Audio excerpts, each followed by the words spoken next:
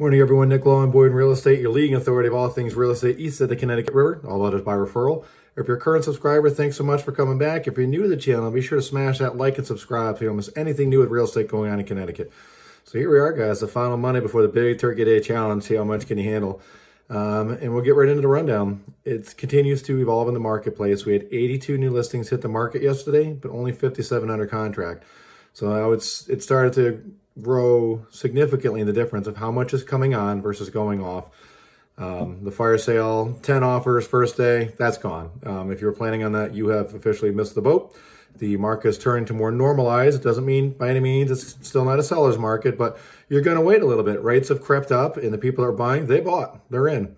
So inventory is picking up, but that's great news. If you're a buyer, there's more to choose from, more to take a look at, less competitive. So you probably get a more affordable option for you. In terms of under contract, we had 92 fully executed. How that works, anyone going through inspections, appraisal items, outstanding title issues, they resolve that. So now it's pretty much between now and I'd estimate the 30th and or that first week of December, we'll see change to closed.